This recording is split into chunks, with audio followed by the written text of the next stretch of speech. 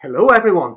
I hope life is good and that you are continuing to learn a lot of new things in school and at home, all about life. In the Bible, the book of Proverbs was written to teach people, especially children, about the best way to live and to do things. It's really a collection of short sayings called Proverbs, each one of which is a little bit of wisdom in a nutshell. Our story today is about one of those proverbs. See what you make of it. It's called Home and Garden. Meet the sheep. Samantha the sheep is on the left. Cecil the sheep is on the right. They're both waving to us, so hello sheep. Now, Samantha and Cecil each have the same two tasks to do. They've got to build themselves somewhere to live, and they've got to grow themselves something to eat. They are important tasks. But what's the best order to do them in? Build the house and then get your field ready, or get your field ready and then build your house? Samantha starts by digging her field, but Cecil starts by building his house. What order would you do things in?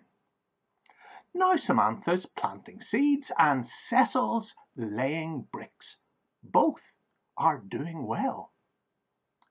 Gosh, Samantha's field looks a bit barren and bare.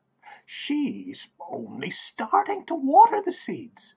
But Cecil's house looks super duper great. He's already starting to put the roof on. Whoa! Cecil's nearly finished his house. He's just giving it a lick of paint and then he'll be D-O-N-E done and D-U-S-T-E-D dusted. With that anyway. Poor Samantha. She's only getting started on her house. But look at her plants. They're starting to sprout up. Now Cecil's getting on with his field, digging, and Samantha's getting started on her house. Brickwork. Her plants are growing well, you've got to say. I wonder who made the right choice? Who has done things in the right order? Golly, Samantha's hammering her roof on now.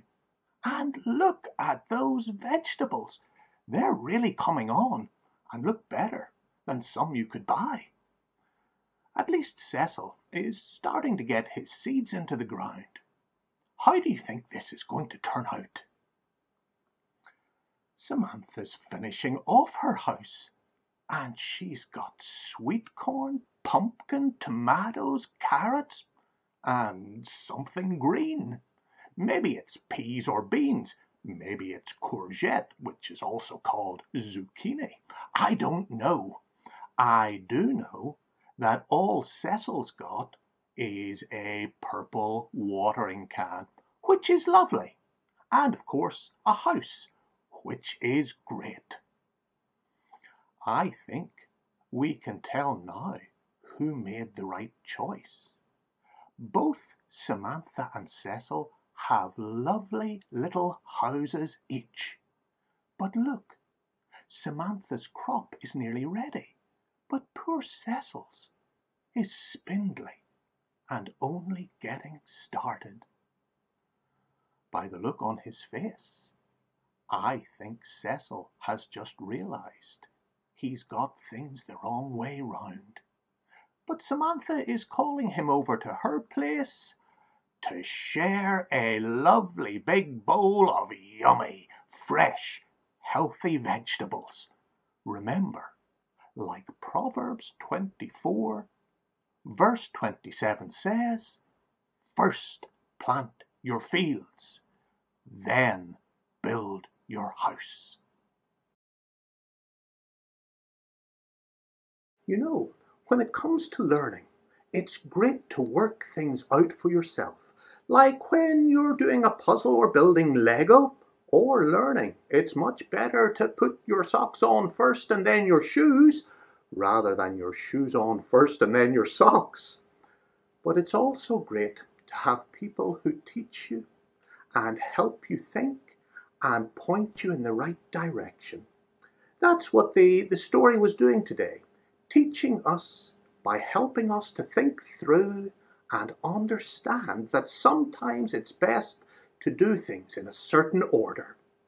As the proverb put it, it's better to plant your fields first, then build your house. And we saw and were able to work out why that's good advice. And that the book of Proverbs is full of good advice about more than planting and building. It makes us wise to the right way of living. It tells us not to be a know-it-all, but to listen to advice. It teaches us that understanding how wonderful God is starts us on a journey to true knowledge and wisdom. And the good news is that's the journey you're on. Okay, get ready for our song together, and I'll say bye for now.